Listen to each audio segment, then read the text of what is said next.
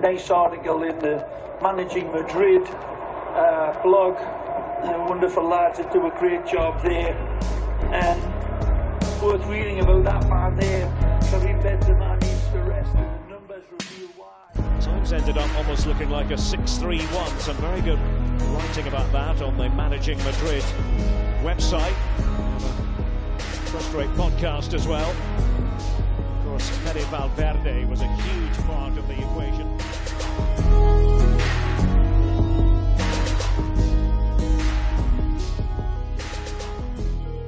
Hello and welcome to a Monday edition of the Managing Madrid Podcast. I'm your host, Kiyan Sobhani. We are now, before we hit record on this one, have done 3 podcasts in less than 24 hours. And we have one coming on Tuesday, one on Wednesday, one on Thursday at the very least. And you know what we thought? Why not throw another one in there?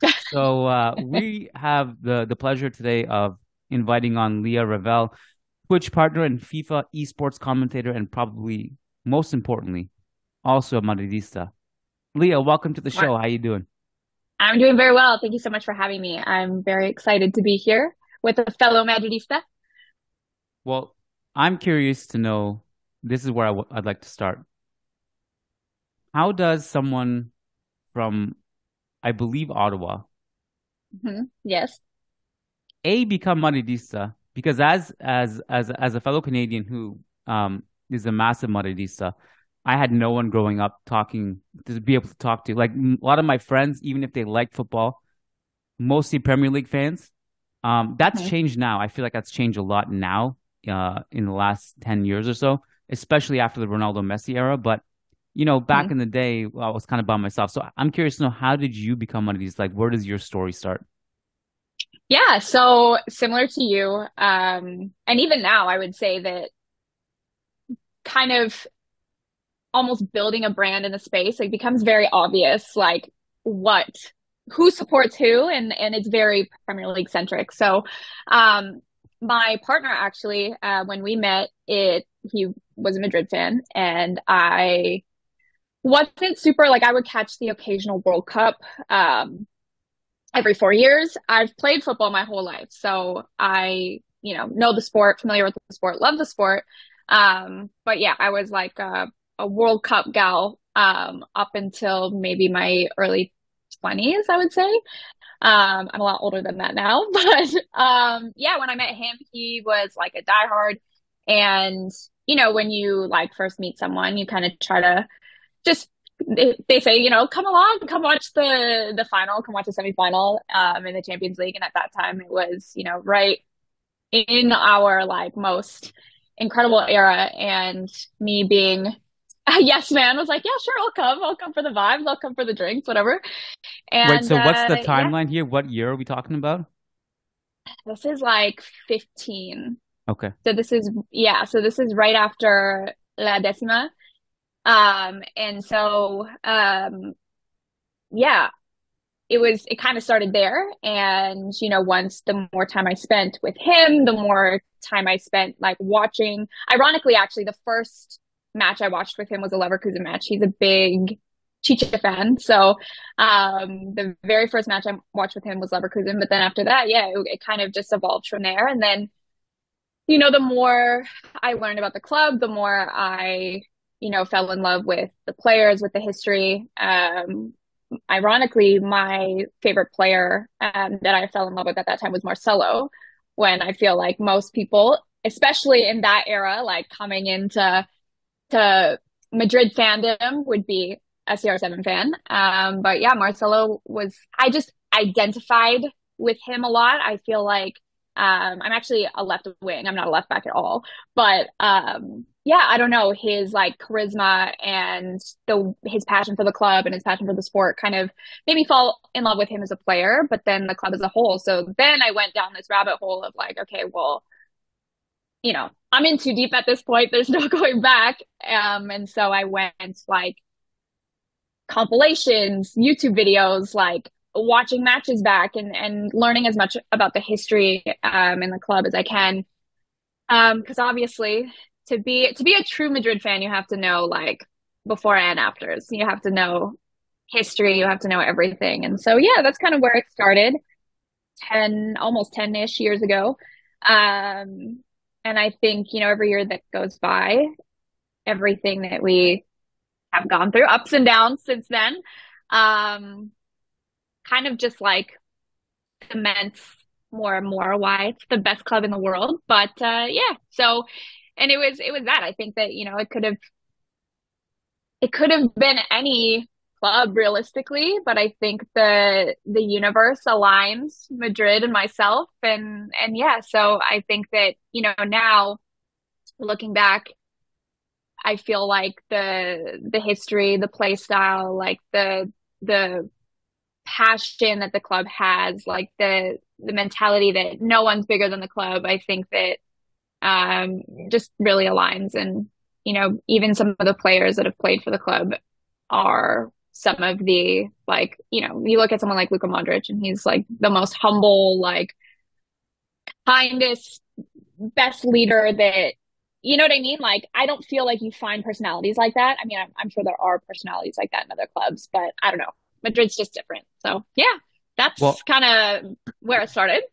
I also love that it was Marcelo that you resonated with. I always said that, like, when we had Marcelo, the day he leaves is going to be so sad, because he's just such a, I don't know what the word is, but he almost felt like if I had to make a ranking of just Real Madrid players I would just like to vibe with, just to hang out with, maybe go out to dinner with, play some FIFA with, he'd be at the top of the list of just a fun character, totally just doesn't take life too seriously. And I feel like maybe that is a bit of the Brazilian in him, that, a lot of these guys, Ronaldo Nazario, Marcelo, Roberto Carlos, have spoken about this, that we just kind of don't take life that seriously, to be honest with you. So we just like to find the joy in everything.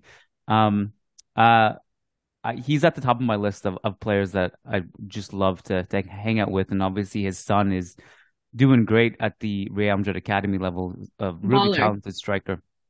So 15, 16. So that's interesting because you joined after La Decima. So you kind of, a lot of people who became fans around that time, La Decima was what sucked them in. I imagine last year was by far the greatest year that you've witnessed, I'm assuming. Yeah, I mean, it's funny because although I hadn't seen La Decima live, I feel like it's almost like imperative to Real Madrid's history. You know what I mean? Like, that was the beginning of our legacy in the Champions League. And that was that was the first Champions League trophy that we had won in 12 years. So I think that it was like, a really, really important moment. But in terms of watching live, last year, I think I actually tweeted about this the other day. And what was the most like epic moment that Real Madrid's had in their history, and La Decima our last year. But yeah, I think for me, what I've seen, I mean, it's funny because as Madrid fans, like, we just like blow over the three-peat like it's nothing. You know what I mean? It's like, yeah, that's just who we are. It's just what we do. So that was crazy in itself, but there was nothing like last year, and I was fortunate enough to go to the final too, and watch us win in person. And so yeah, I just think there's so many, like, I can remember specifically in the City match, like where I was, what I was doing. I thought it was done. Like, I was like, oh well, okay, we made it this far, another year, we go again next year. But then, like, everything changed within a few minutes. So yeah, definitely probably the most memorable year. Just the fact that I would even say, like, that was the best year you witnessed, and to say that while you also have witnessed the three-peat is staggering in itself. Because I think essentially what happened in the three-peat was maybe we got desensitized to it almost. We didn't really realize how great it was. It's this epic European dynasty that no team in history has achieved back-to-back since Milan in the 80s. To do three in a row is insane. You have to go back to the Di Stefano era.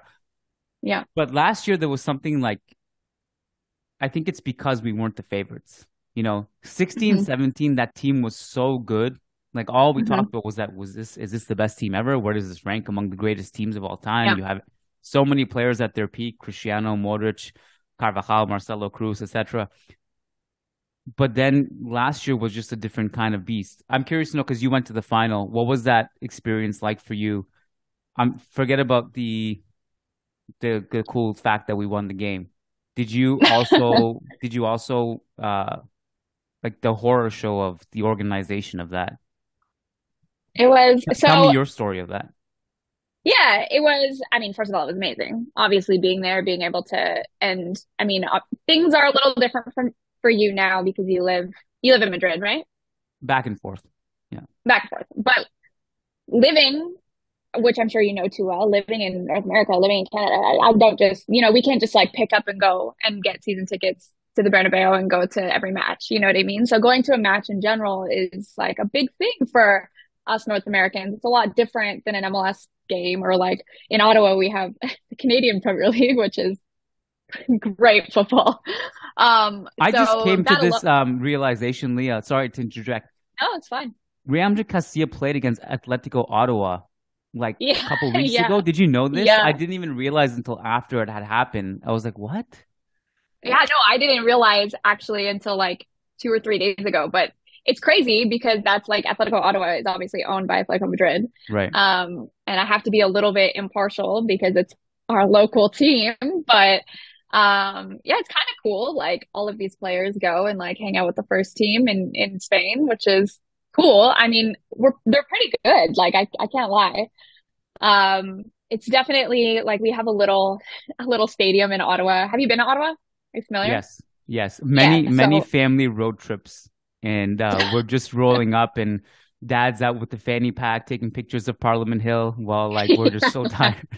Yeah. yeah, not a lot to do, but Lansdowne, like where the stadium is at TD Place, it's where our like CFL team plays, the Red Blacks. So it's gotten a lot bigger. I mean, like there's not a lot of sport that people watch in Ottawa. So it's nice to see a pretty loyal fan base for Atletico Ottawa. But yeah, it's neat. It's nice to have like we had the Ottawa Fury before, which was literally like semi-pro, if that, it was like a regional level team that still played in tournaments and stuff. So to have a league to actually like be able to go and support. But anyway, long story short, I feel like it's still not that experience of like going to the Bernabeu or even going to like a European stadium, period. So being there to see your team like in the flesh is an experience in itself. Because yeah, normally you take a 7-hour flight, then you have to, it's like a whole thing. Um, but yeah, besides the fact that we were there and we won, the experience, to be honest, I was there with PlayStation. So we were fortunate enough to be in like our own kind of area. There was a tent that we had, and we were there long before the game. A lot of us were filming content and stuff prior to even warm up and all of that. You could see when you arrived that it was a little bit chaotic. Like obviously there was lots of traffic going into the stadium, and there were 2 or 3 buses from the hotel that we were staying at, and the buses couldn't pull up like directly in front or into the stadium. So they like parked on a side street where we then had to get out and walk. But once we parked, there were even like local kids, like just being rowdy, like trying to get on the bus, trying to like, a lot of the like coordinators that were on the bus had to really like, be firm, like very stern, and try and essentially like, move along. And then they warned us, like any valuables, take them off, put them in your bag, like put your bag under your jacket or hold it close to you, just because like where we're walking through, like all of these players are either going to try and take your like the bracelets off of your arm, or, pickpocket. But I feel like within reason, I feel like sometimes as a tourist anywhere, it's kind of, you run into like things like that. But that was kind of the most chaotic minute that we had. We were in the tent, we ate, we filmed our content. We actually, like myself, I was at the gate to get into the stadium like before warm up. Like I wanted to see everything. I wanted to make sure I didn't miss like anything at all. But even then, like there was probably a dozen, maybe 2 dozen of us, at the gate waiting for it to open. And at that time, like the crowds of people hadn't arrived yet. But even the, 15 to 25 of us that there were, they were like funneling us through one like gate. They only opened one gate, and like the gate, there was 8, 9 gates in this area that we were able to enter. And they only opened one. So everyone's still trying to kind of like push through this one open gate. And some of the local kids too were trying to like get in and make their way through. But there was not even when you go to other matches or anything events, they like scan your ticket. You have to walk through like a little security metal thing. detector. Yeah, exactly. Yeah. Nothing. They were literally just looking for bracelets, like to see if we had bracelets. So that was like the extent of the chaos that we experienced. But it's not surprising. Like once we were in and sat, we were okay. Like the only thing we really experienced at that point was the game being delayed several minutes. Right. But it doesn't surprise me that it ended up getting really dangerous outside, given what we saw. Because I can just imagine that on a much larger scale. So yeah, it's unfortunate that was what happened. And yeah, I'm just thankful that I was able to get in sooner.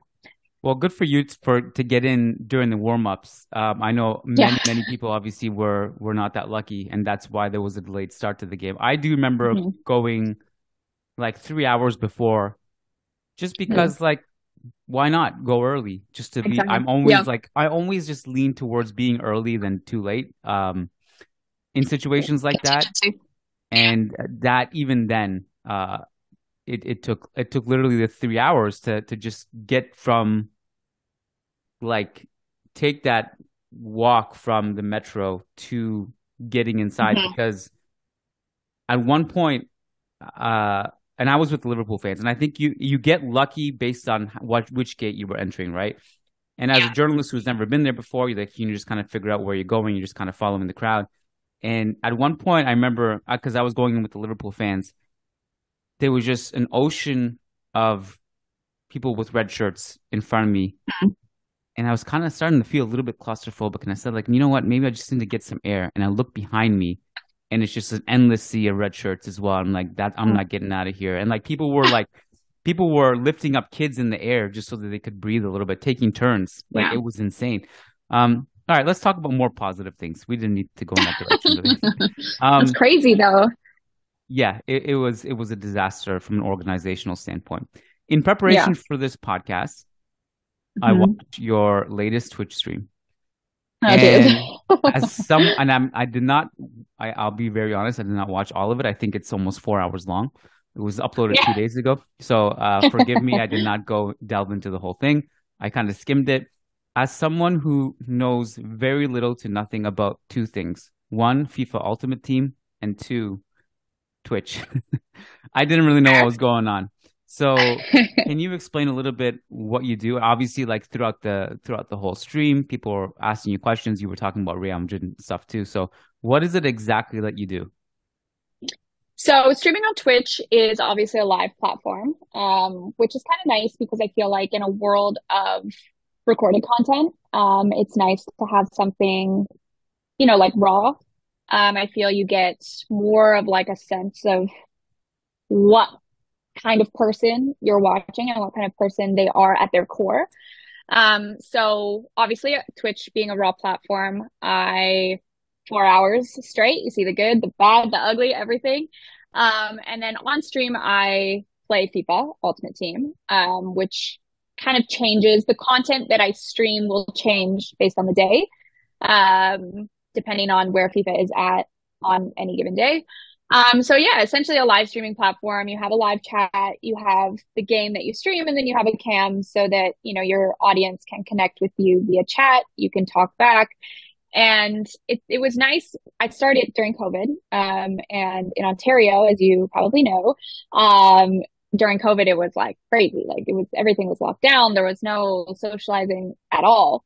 So it was a nice little distraction and outlet I guess, for that social aspect.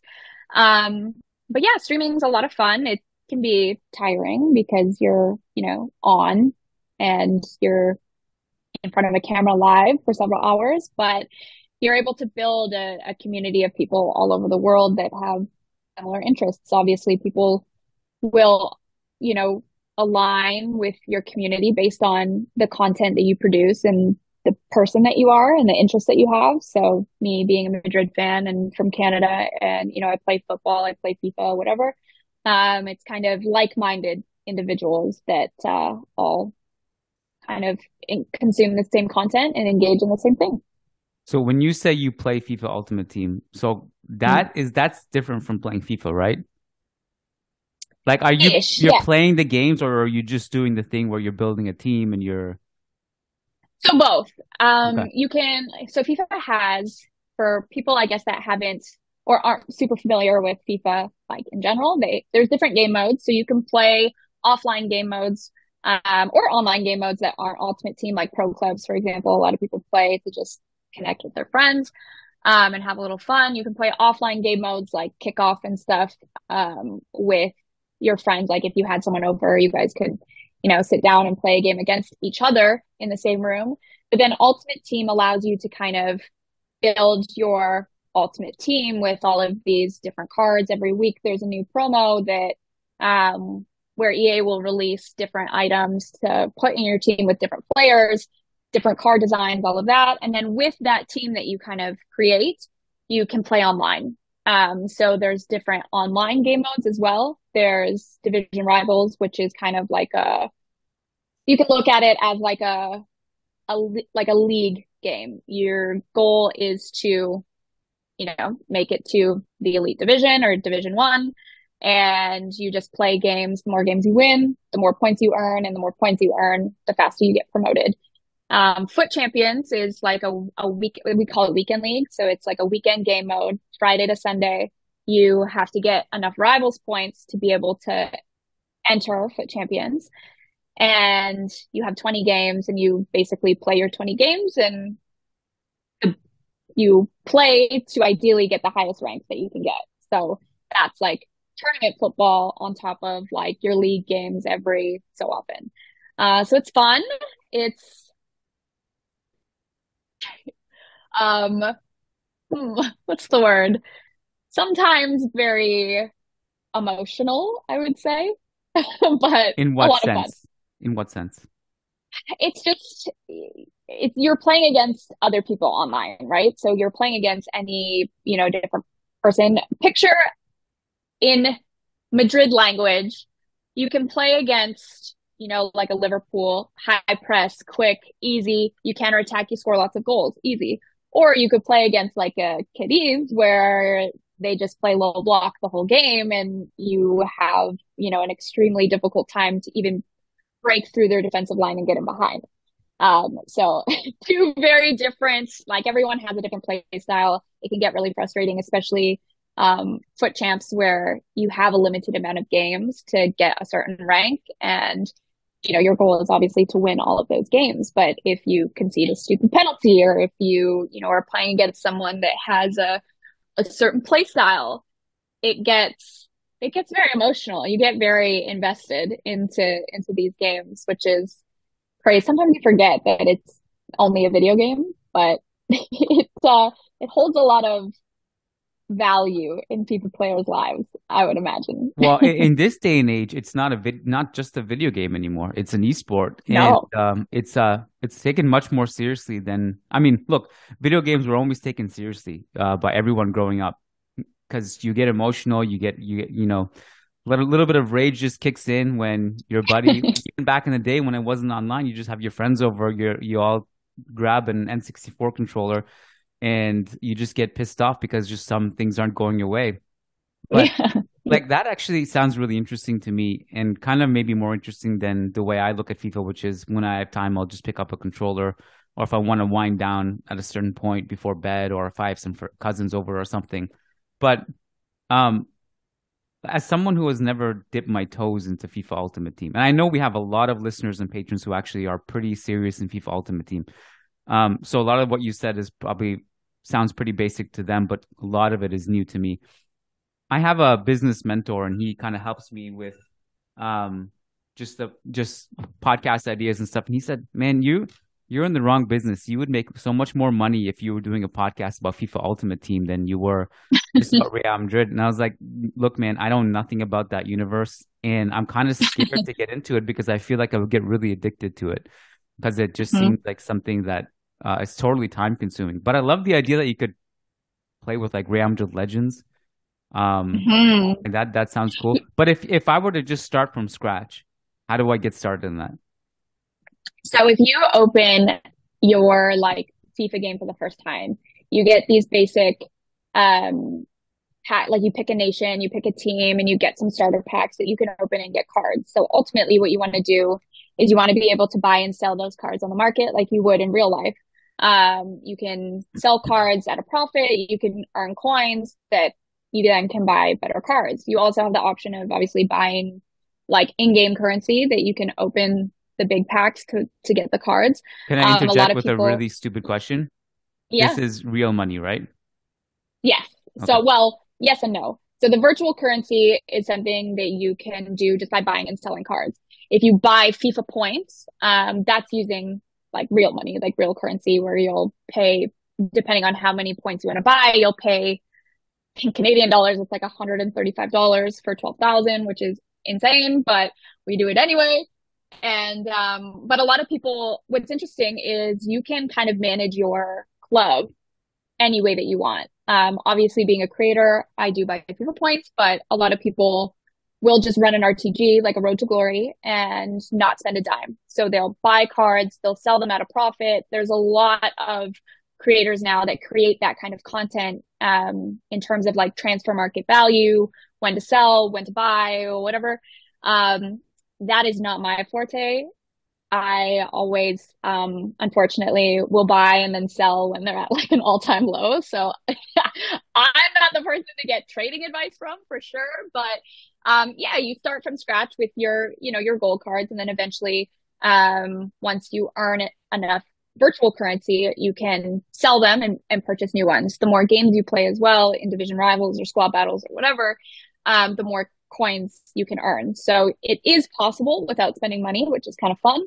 And then the great thing about Ultimate Team, or just FIFA in general, especially, for even myself, I think everyone, you get to know and understand players that you wouldn't typically. So whether that's, a new promo card that comes out for a player that plays in a league that you wouldn't typically watch, or sometimes they do, like right now we have like, they call them showdown cards. So if there's like a matchup in the Clasico, for example, they did this. I don't know if they'll do it for Wednesday, but they did this previously this year. But they'll have, I think it was Ceballos, and I forget who the Barcelona player was, but whichever team wins, then that respective card will upgrade. So it almost like entices players or FIFA players to watch real life football as well, which then will connect you more with like the real sport or the real players, which is really cool. I feel like, every FIFA player listening or not can probably attest to knowing like all of the flags. If they were ever quizzed on their flag knowledge, they would be able to like easily answer those questions. Or even players, like what club do they play for? What position are they? A lot of what are they, right-footed or left-footed? Like, can they skill or can they not? A lot of that you learn from FIFA, which is, I feel, an underrated aspect of the game. Because yeah, it just connects you with the real life players in the real life game. I did see when I was scrolling, I saw that you got a Decima card. Yes. Very, very awesome. Just incredible defender. Part of France's 98 World Cup title. So what you do on Twitch, that's separate from the comms, right? Yes. So can you talk about the comms? Yeah. So it obviously started with Twitch. That's kind of how this whole journey started. I think I have always just liked to be, whether it's, in person or in front of camera, whatever the case is, I feel like I have that kind of energy. I like to entertain, I would say. And so, yeah, it started with Twitch and then things kind of just evolved from there. My first casting opportunity that I had was a virtual one. It was for the Libertadores 2021, I believe. Yeah, 2021. And yeah, it was virtual. The finals were in Paraguay, which was really cool. Different, very, very, very different, being all online. Like I was in my bedroom. Actually it was during one of the show days, I think was the day that we lost 4-0 to Barcelona. So yeah, yep, very ingrained in my memory, unfortunately. But that's all they have on us anyway, so it's fine.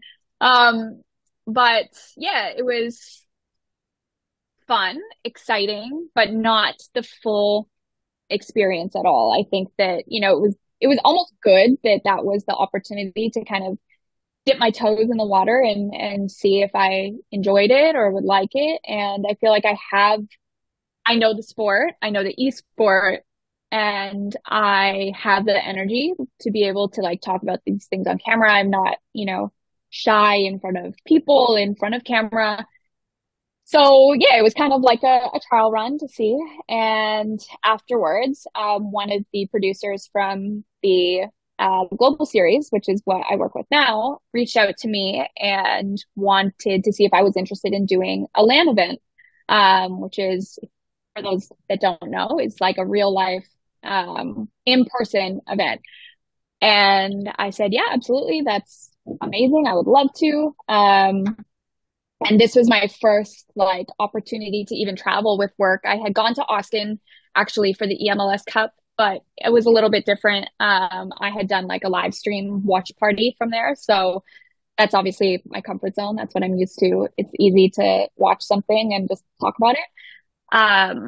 But, being at the desk, or in the commentary booth in person with people watching you under that pressure, there's lights on you, there's cameras on you, you go in for makeup, like that's a whole different experience. So yeah, that was my first, opportunity to travel for work, which was amazing. And, it was for Team of the Season Cup in last year, 2022.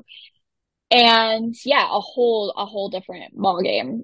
Like I said, being in front of camera, being like under that different kind of pressure, is fun. It's really exciting. It's really exhilarating. And I think that, being able to talk about the sport and also the game, and then also about the players, like they're real life players almost. It's a really, really, really interesting, industry that I think goes, like you said, goes under the radar, but has become so big, not just FIFA, just esports in general. And that whole, like, there's a lot of prize money that can be won in esports, period. And FIFA as well. And I think the players like thrive for events like this. They really, really enjoy like going and playing on that big stage. And yeah, it's really amazing. So now I think I've done several more events, last year and this year, and have a few more. I'm doing, I just finished doing E-Prem and I'm doing E-Champions League as well, which is really cool. I'll be in London in a couple weeks, and then we'll be in Istanbul actually for the E-Champions League final the same weekend or the same week rather as the actual Champions League final. So, yeah, it's crazy actually. I don't think people would realize what actually goes into events like these, like the production and the even the people that are required to run an event. Like, it's not just, you think of esports tournaments or LAN events and you just think of like, 10 to 30 people just like playing video games at a console around a table kind of situation. But these things are like, there's lighting, there's cinematography, there's production, there's entire crews, there's hair, makeup, like, then you have the players that have their own like lounge, and it's amazing. It's really, really amazing. And I think, yeah, I really enjoy it. It's a lot of fun. It's unbelievable. Like, I really still haven't really truly grasped it, to be honest with you. Partly because I'm so out of that universe, but it's such a massive universe, And it's crazy because you're just talking about one game. Yeah. Yeah. There's like for almost every game, there's a world like this. And with stadiums that are sold out, I don't know if they're actually stadiums, but rooms like auditoriums, whatever they're called, that are sold out. People are just watching these players play video games. There's commentary. There's, everything that like what PK is doing. Yeah. No, it's like FIFA is one of the smaller esports, I would say. Like you have Call of Duty, you have Halo, CSGO, Valorant, like all of these have, even Apex, Rocket League, they have like huge events with hundreds of thousands, sometimes millions of dollars on the line. And it's crazy. Crazy. These kids, I mean, some of these kids are making more money than our, parents and grandparents would never even dream of over an entire lifetime. Like the amount of different things you can do to make money now, it's crazy. This is truly crazy. I have I guess a technical question about FIFA. Okay. I am of the firm belief, although I'm not that good enough to really make a claim either way. Okay, this is the question. How much of FIFA is luck and how much of it is skill? Like how much of it is just random? Like you need the ball to go bounce your way, and sometimes it does, sometimes it doesn't. And how much of it is like, like these guys, there's like a true, like I understand, like if you put me against one of these guys that you commentate, I'd probably lose 30-0. So obviously there is a skill level that is involved. But at times it's just like, I feel like I had one that I posted a few months ago on Twitter, a screenshot. My XG was 9.9 and my opponent's XG was point something, like it was less than 0.5, and he beat me 1-0, and I couldn't comprehend. There's also a conspiracy theory that I've read that PSG is unstoppable because the Qataris have paid FIFA that every time Mbappe or Messi or Neymar or anyone has the ball, it's just like glue. You can't take it out. The ball will bounce their way. Their goalkeeper Donnarumma is unstoppable. Can you talk to me about this side of FIFA? How much of that is luck and how much of this is just BS, like bounces here and there? It's so funny you say that, and like not having. It's so funny you say that, like you're not super in tune with the ultimate team in the FIFA world, but then say that because you're like speaking everyone's language, I feel. But no, I think that there is some like randomness to it. Like if you have a ball bounce away or like rebound or deflect in a certain way, but the way that these players play, I can't, and I say this live, like on commentary for some of these events. I don't understand how they do it, and it's crazy. I mean, like and basically what happens is these pros, every year there's some mechanic changes, and it's really about finding what the meta is for that any given year. So there's like low driven shots. One year was finesse shots. One year was crosses and headers. This year was travellas. So knowing that, but knowing also how to like understand the mechanics of the game and then almost how to manipulate that is what these guys do best. And I think that with cards that you use, like I'm probably an above average FIFA player, give or take, nowhere near them at all. But I utilize my team and the mechanics and the players that I have on my team probably like to maybe 40 to 60% than what they're actually capable of, because every card, similar to real life, has attributes. So they have like traits that they're best at. So like Modric, for example, would have a Trivela shot.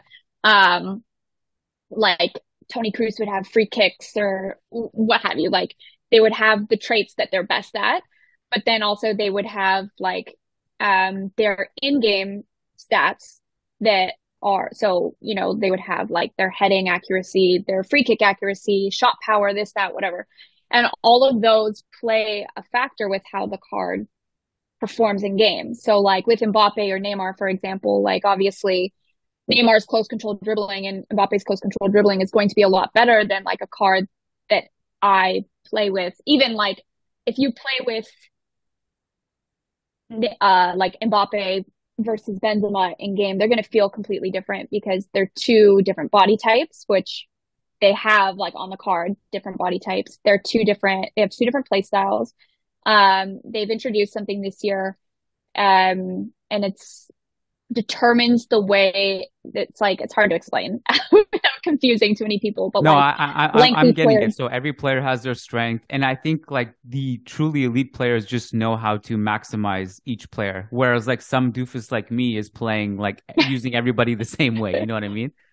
Exactly. And I think that, well, no, not exactly. I'm not saying Exactly, anything. doofus. Yeah, got it.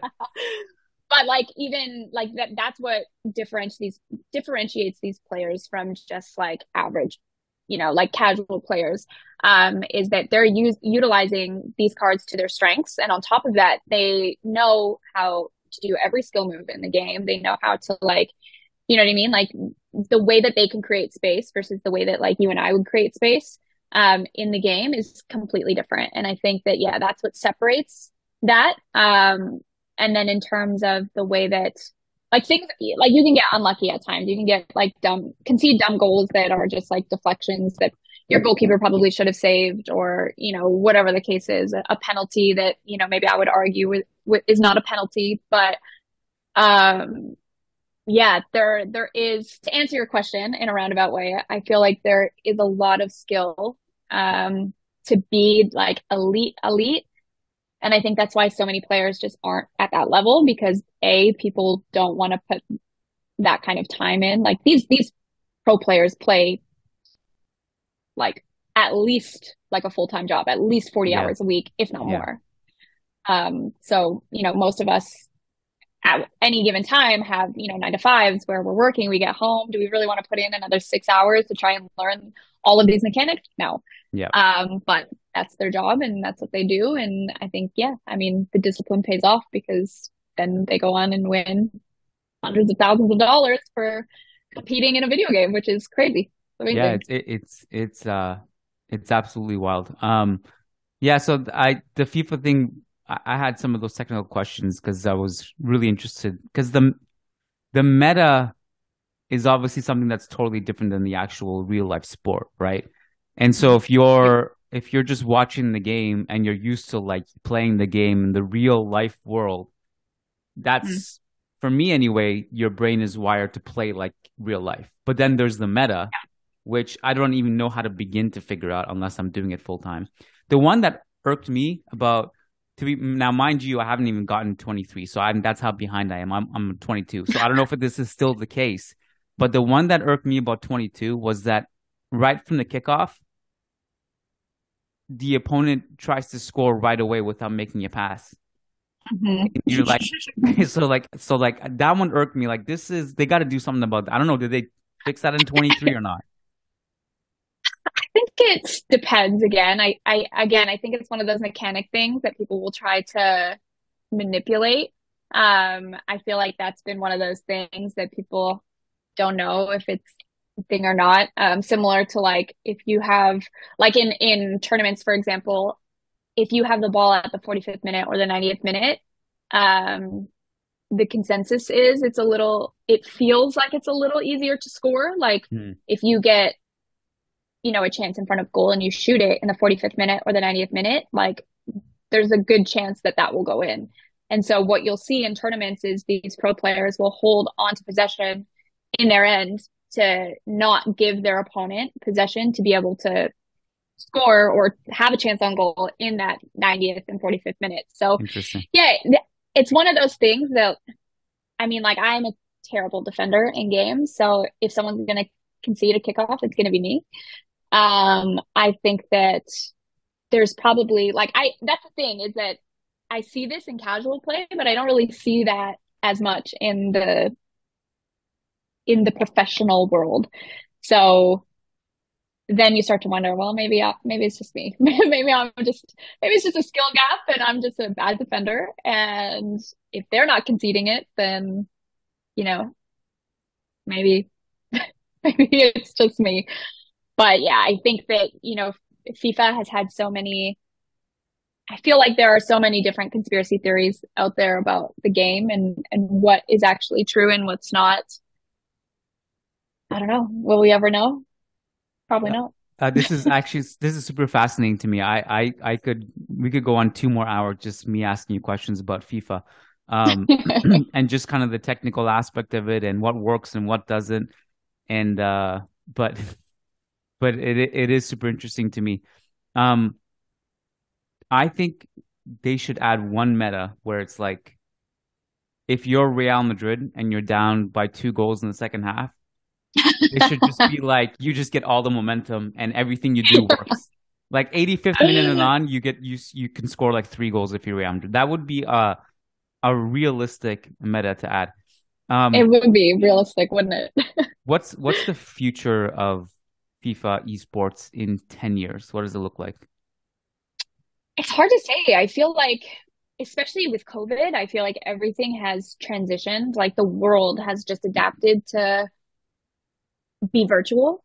Yeah. And so I think that FIFA esports has been around for a long time, and esports period has been around for a long time. But I think people are just like beginning to understand what that virtual world is like. Especially like between generations. Like, you explain to even like our parents what I do, you know what I mean, for a living, like streaming on the internet to people, like Yeah, they'll say, why are people watching you play video games? That makes no sense, So I think it's that crazy. It'll be normal. it's It'll be normalized. I mean, now it's normalized. In 10 years, it'll become like your kids will just get it, yeah, exactly. Like it's even weird. I feel like I grew up on the cusp, so for like half my life, I grew up without internet, electronics. I don't have an iPad. I didn't have a cell phone. So it's interesting even to me to see how far things have evolved in my lifetime. But then you look at like what has happened in the last 5, even 10 years. So I can only imagine what it'll be, but I think that there's just so many opportunities in the esports world. Not just with FIFA, and even in terms of like content in general, like the internet and the virtual side of things has just opened up so many more opportunities for so many different things. So I hope it continues to grow and it continues to be bigger. I think that, we're seeing a big shift right now, especially with like even a lot of clubs, a lot of leagues are doing their own like virtual league, their virtual, like La Liga, for example, just had a tournament this weekend where not all of the clubs, Real Madrid doesn't have an esports team yet, but hopefully soon.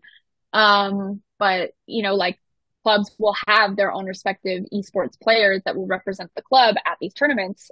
Same with EPREM last weekend, for example. So who gets to play with the team? Like who gets to represent the club? How does that work? There's usually tryouts, or Okay. like clubs will approach you directly. Like if you have,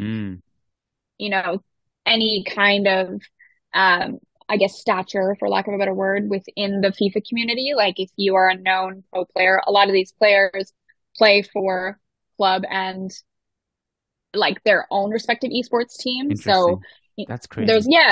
it's a whole world. Like it's nuts for people on the outside. Like there's so much to know and understand. It's like almost playing for club and country. Well, they do play for their country as well. They introduced that pretty recently as well, where they play like the FIFA E World Cup, so these players will represent their esports team that they are signed to, and then they'll represent a club, and then on top of that, they'll represent their country at the World Cup. So yeah, it's nuts. So I think the moral of the story is the more clubs that come on board and the more leagues that do this, which is what we've seen. Like there's Australian leagues, there's Liga, there's Serie A. Like all of these players play for the respective teams that they support or, places that they're from. And then they're signed to esports teams all over the world. Like there's a couple players from England that are signed to like MLS teams that play in the EMLS. There's a few players in the EMLS that play in Europe with esports teams. So it's worldwide, it's global. And FIFA, to think that FIFA is not even the biggest esport, but to see it at this level, it puts things into perspective. Especially would have never realized in a million years that it was like this. I'm like, as much as I think it's amazing and I think it's incredible to have these opportunities now that we didn't have when we were kids, I gotta be honest, I'm a little bit worried about it. Just because, like, I'll give you an example on a micro scale. My 5-year-old son, who is in primary, came to me the other day and said, "Hey, all my friends at school play Mario and Minecraft. Can you get me that?" And I was like, "You're in primary. What are you talking about? You should be asking me, can we go swimming? Can we go for a hike in nature? That's what I want for you." Yeah. It's not that I don't think people should be doing it. It's awesome that people are doing it. But I kind of worried, like, in 20 years, are we all just going to be sitting down our whole lives on screens? Yeah. And that's kind of where I'm scared a little bit. But yeah. It's crazy. I feel like, yeah, that's the only thing with I think there's a good balance, but it's like the pressure, like the societal pressure on, like, you know what I mean? Like you said, like all of your son's kids, all of your son's friends have X, Y, I Z. hope my son doesn't have kids yet. Yeah. Yeah, right. That would be weird, no? But yeah, like all of your son's friends have, whatever. And it's that like societal pressure of like, you want to be, you want him to fit in, but then you want him also to, you know what I mean? I feel like it's the same at any age. It's like, especially with social media and all of that, it's like you want to do things that people are doing while also still maintaining some level of, like, I guess, authenticity, for lack of a better word. And I think that's why we were so lucky to grow up in the era that we did. Like, we're, alive and young to be able to experience this part, but also like we had a very fulfilling, like I was out in the backyard playing in mud, like making, whatever with my imagination. I think I had a cell phone when I was 16, whereas like 8-year-olds now have cell phones. Yeah. So, wait, how old are you? 30. Yeah. Yeah. So you got all the Yeah. cool stuff of the 90s. Yeah. Yeah. Yeah. It's Exactly. we were, I think, like you said earlier, we were kind of on the cusp of a generation, like before the complete virtual revolution. And now it's be interesting to see how our kids juggle it. Yeah. People still find it crazy that, I watch Real Madrid for my work, and they're like, "What are you talking about? Like, you can't." Like, often people will ask me if I hang out, and they don't understand, like, I'm watching soccer, and they're like, "So you can hang out?" And like, "No, I'm actually working." But like, and then you have what you're doing, and I can't imagine what my son's response will be of something that I can't even think about right now. In 20, 30 years, it'll be super interesting. We got to go. This was really fun. This flew by. Yes, Hope you can come on it the did. podcast more often. Do you want to give us your quick prediction for Wednesday's Clasico? Listen, if we played like we played yesterday and score a goal fest like we did yesterday, I think the thing for me is the league's done. So right now our focus is on Champions League. Everything else is done. You know what I mean? Like, everything else is gone. So it's Copa del Rey and Champions League. I think that we won, and we won by a lot. We'll be confident going into Wednesday. We have nothing else to lose at this point. And injuries are a little concerning. Lineup predictions are a little concerning. I don't know what Ancelotti's going to do, but yeah, if we line up like we did yesterday, dare I say, even with Asensio, or maybe Asensio for Fede, I think we'll demolish. Hopefully, knock on wood.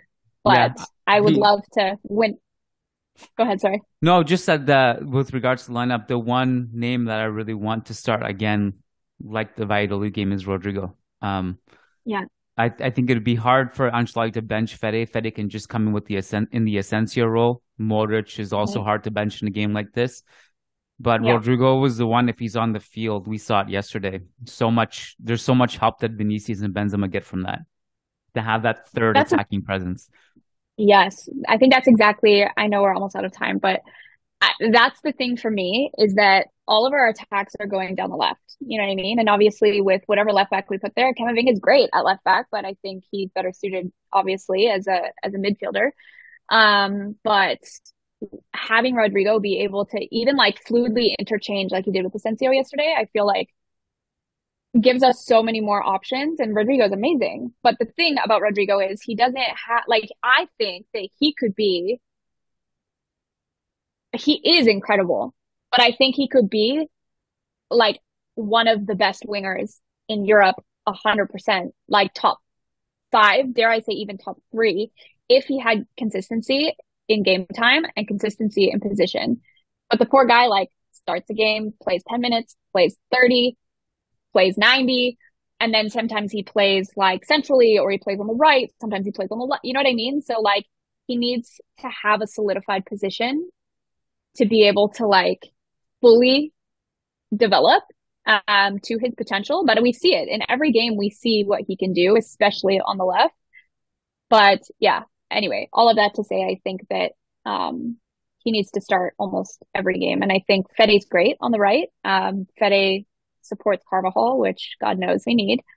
But I think that, again, he's better suited centrally, because I feel like he's got the offensive ability, but also the defensive ability. But sometimes there's just not entirely the production that we need on the right, you know, but Rodrigo like will take on a man. Rodrigo has the you know, dribbling to be able to create space much more than Fede does, I think, on the right. So anyways, that's my 2 cents. Yeah, no, I completely agree. I think Fede's better suited in a midfield role. And Lucas and I had a segment on the podcast the other day where someone asked us, is Vinicius like that much better than Rodrigo?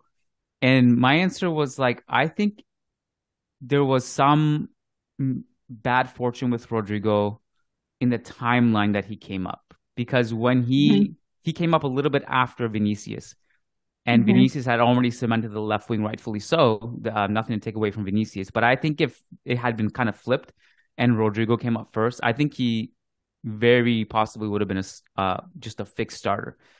And I think he was just a little bit unlucky in that scenario because he's amazing. And he's definitely too good to be coming off the bench. Too good. I fully agree. Yeah. Agreed. All right, Leah. I agree. It was a pleasure. Thank you so much for your time. Likewise. We'll chat soon. Thank you so much. Yes, thank you. Thank you. I appreciate it. All right. Thanks for listening, guys. And before we send you along on your way, we wanted to give a quick shout out to our patrons over on patreon.com/Managing Madrid. Thank you so much for the support. We love that you're a part of this Real Madrid family, which continues to grow. And specific shout out to our $10 plus patrons, because if you pledge $10 or more, not only do you get guaranteed responses to your questions and get access to all the podcasts, you also get a specific shout out on the podcast. So shout out to Brandon Alvarez, Willie Reed, Will Sousa, Wei Pering, Wamik Jamal, Tobias Arroyo Botcher, Taleb Salhab, Tahmid Kalam, Sushank Damala, Sujai Wani, Somanchu Singh, Sheikh Hatiri, Shabaz Sharapov, Sergio Arispe, Santos Solorzano, Samuli Justin, Samir Z, Said Mahad, Sai Mohan Sasi Kumar, Saad Omar, Rodrigo Balmaceda, Rishi D, Phoenix, Peter Powell, Paulo Fierro, Patrick Fari, Oscar Barrera, Nico Laxo, Nicholas Moeller, Nick Ribeiro, Nelson Mazariego, Naveen Babu, Ramesh Babu, Mowgli, MJ Diego, Michael Zinberg, Marin Myrtle, Matthew Atkins, Martin Ridman, Magnus Lext, Logan Stahl, Leon Stavronakis, Kunal Tilakar, Crystal Glass, Kevin Rivera, Jose Cruz, John Fernandez, Jason Fitz, Ian Marley, Graham Gerard, Gary Kohut, Frederick Rantakiro, Frederick Sundros, S.A. Davisito, Eloy Enriquez, Edward Sossman, Daniel Williams, Connor McMorrow, Christian Toft, Christian Acosta, Charles Williams, Brendan Powers, Brandon Stevens, Ashik Bashar, Arnab Mukherjee, Armand Gashi, Armando L., Anthony Tharp, Anirudh Singh, Andres Silvestre, Ananya Kumar, Alex Rose, Azaz Hussein, Adrian Rios, Adar Zalukovic, Adam Dorsey, Bella Chow, Ramtin Maghrur, Manaf Al-Haddad, Fabian Moreno, and Daniel Smith. You guys are absolute legends. Thank you guys so much for the support. We will see you next time, and Hala Madrid.